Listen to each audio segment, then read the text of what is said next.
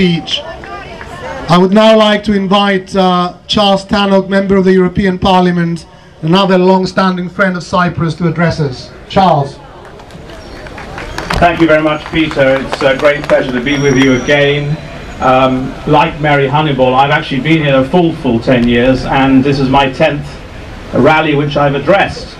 And I do hope that the 11th is indeed, as Simon Hughes said in his remarkable speech now, a celebration, something to celebrate rather than something to mourn and be depressed about, because so far, the 10 years that I've been coming to speak to you, I have had nothing very positive to report. But maybe now, just maybe, we can live with hope that the talks will show some kind of major breakthrough. Let's dream of that. Let's hope for that. Turkish troops out of Cyprus, a reunited Cyprus, and a happy gathering here in Trafalgar Square. For once, in a spirit of cross-party, I will agree entirely with Simon. We need to come here in a spirit of celebration next year, and that will be with a new government, hopefully. I mean, I shouldn't be too partisan, of course, but we do have a few friends who will be in government, particularly a lady who stands behind me. She will be able to lobby the Prime Minister very strongly on this issue. I can assure you that all the Conservative candidates will be very well briefed on this issue. This is a key issue in foreign policy. It's a key issue for the MEPs from all parties, and I can assure you as well that I will make it a commitment for myself and, of course, the daughter of Cyprus herself, Marina Yannikidakis, who can't be with us today, to fight this corner at every conceivable occasion within the European Parliament. We will do our very best. But I will say that I was in Cyprus a few months ago, at the end of last year, in a very interesting trip. I would like to take this occasion to pay a special tribute to the work that's being done, particularly the issue of the missing persons, in trying to restore some of the remains to the families. I was particularly impressed by the leaders of the communities who are definitely trying to do something positive. The opening of the Limnitis crossing was something positive we can report for the first time. And for once, I will agree on an issue which Teresa and I have often had debates in the past. The European Court of Justice has done something good. The Orams case is something to celebrate. The very fact now, for the first time, you can go before a British court as a result of an ECJ judgment and enforce your property rights. That is something to celebrate. That is something positive about our membership of the European Union and Cyprus's membership of the European Union. Hurrah for the ECJ for once.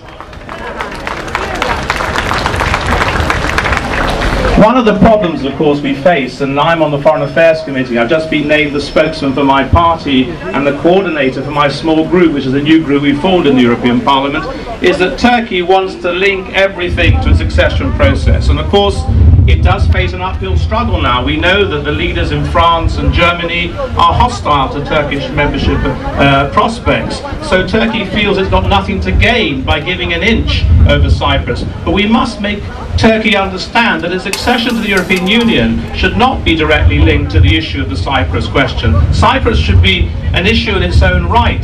Turkey should realize if it is a European country, it shouldn't be occupying the territory of another member state. It should realize it has to recognize Cyprus as a republic. It's absurd. It doesn't recognize the Republic of Cyprus. This is absolutely iniquitous, a member state of the United Nations, let alone the European Union. It recently, on the issue of the Nabucco pipeline, which is in Turkey's national interest to bring energy supplies from the Caspian to Western Europe, tried to link the building of this pipeline also to its accession to the European Union. Turkey doesn't seem to understand this, and I and the Foreign Affairs Committee keep on pointing out to Turkey it needs to understand that if it's a European country, it should grow up and act responsibly in international law. But I'll just end by saying it's been 10 long years that I've been a member of the European Parliament. They have been exciting years, and I have never wavered from my belief that your cause is a just one. It's one that requires a solution. It requires a solution now, not next year or the year after. It requires a solution now, and I will fight my every possible inch of the way as a member of the European Parliament in the next 5 years, having just been re-elected, to keep your torch burning for your community and for your people and for the Cypriot cause. Turkish troops out of Cyprus, Eleftheria στην Κύπρο, ευχαριστώ.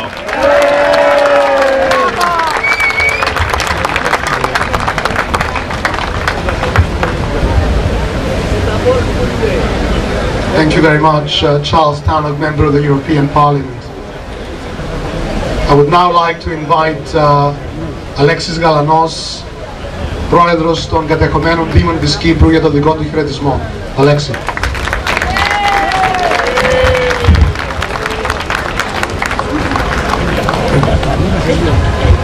Αγαπητοί φίλοι, συναγωνιστές, συναγωνίστριες, νομίζω ότι πραγματικά θα είναι συνεισφορά μου μετά από τις τόσες ωραίες ομιλίες που ακούσαμε και με τον κύριο Υπουργό Εσωτερικών μας, κύριο ομιλητή, εάν είμαι και θα είμαι πάρα πολύ σύντομος. Κατά συνέπεια, φίλε κύριε Υπουργέ, φίλε Πρόεδρε της Εθνικής Ομοσπονδίας, έντιμε κύριε Πρέσβη, εκλεκτοί προσκεκλημένοι, μεταφέρω το θερμό αγωνιστικό χαιρετισμό του προσφυγικού μας κόσμου, ο οποίος ενωμένος αγωνίζεται για επιστροφή, για αποκατάσταση των δικαίων του και των δικαιωμάτων του στην Κύπρο. Αυτά θέλω να σας πω μόνο. Νομίζω είναι αρκετά. Επεράσαν 35 χρόνια. Ο χρόνος είναι αδυσόπιτος. Είναι προς τιμήν του Προέδρου της Δημοκρατίας το γεγονός ότι έχει σπάσει αυτόν τον αδιέξοδο, έχει μπει σε συνομιλίες και η Κύπρος δεν θεωρείται πλέον ότι έχει σηκώσει χείραν άδικην, που αδίκως μας είχα φορτώσει πολλά πράγματα, ενώ η Κύπρος ήταν πάντοτε το θύμα. Θέμα Ελληνοκυπρίων, Τουρκοκυπρίων, ειλικρινά δεν υπάρχει. Ό,τι έγινε στο παρελθόν έχει περάσει. Νομίζω ότι είναι έτοιμοι να δώσουν τα χέρια, έχει συμφωνηθεί μια διζωνική δικαιωτική ομοσπονδία. Το Κυπριακό δεν λύεται γιατί η Τουρκία, και ελέγχθη προηγουμένως, η Τουρκία πρέπει να καταλάβει το ένα, πρέπει να καταλάβει το άλλο. Η Τουρκία δεν καταλαβαίνει με τίποτε. Εκτός αν πιεστεί από τους συμμάχους της, εκτός αν σηκώσει ανάστημα η Βρετανία, η Αμερική, εκτός αν η Ευρώπη ζητήσει την επανένωση της Κύπρου, διότι είναι η Ευρώπη διχοτομημένη στο νησί της Κύπρου, μην περιμένετε ότι θα αλλάξει η τουρκική πολιτική. Να είμαστε αισιόδοξοι ότι θα υπάρξει στροφή της Τουρκίας, εάν υπάρξουν πραγματικές πιέσεις στην Τουρκία και αντιληφθεί ότι η Τουρκία δεν μπαίνει ποτέ σε μια ευρωπαϊκή οικογένεια, ενώ κρατά την Αμόχωστο, ενώ κρατά την Κερίνια, ενώ κρατά τη Μόρφου, ενώ κρατά τα προσφυγικά μας εδάφη. Δεν είναι δυνατόν οποιαδήποτε χώρα να γίνει μέλος της ευρωπαϊκής οικογένειας όταν παραβιάζει και ευρωπαϊκό έδαφος και υπάρχει τουρκικός στρατός σε ευρωπαϊκό έδαφος. Είναι κάποιες πολύ απλές αλήθειες που πρέπει να γίνουν κατανοητές. Εμείς συνεχίζουμε τον αγώνα μας, αλλά επαναλαμβάνω, ο χρόνος είναι αδυσόπιτος. Και αν δεν λυθεί σύντομα το κυπριακό πρόβλημα, τότε πολύ φοβούμε ότι θα πρέπει κάποια πράγματα να τα δούμε με διαφορετικό φακό. Η ελπίδα δεν πρόκειται να πεθάνει ποτέ της. Και εμείς, επειδή δεν μπορούμε να αδιαφορούμε, ελπίζουμε και αισιοδοξούμε, αλλά πρέπει να υπάρξει στροφή της Τουρκίας για να επιτευχθεί λύση και πρέπει να πιεστεί η Τουρκία, όχι με μεγάλα λόγια, αλλά με έργα από τους συμμάχους της και φίλους της. Σας ευχαριστώ πολύ.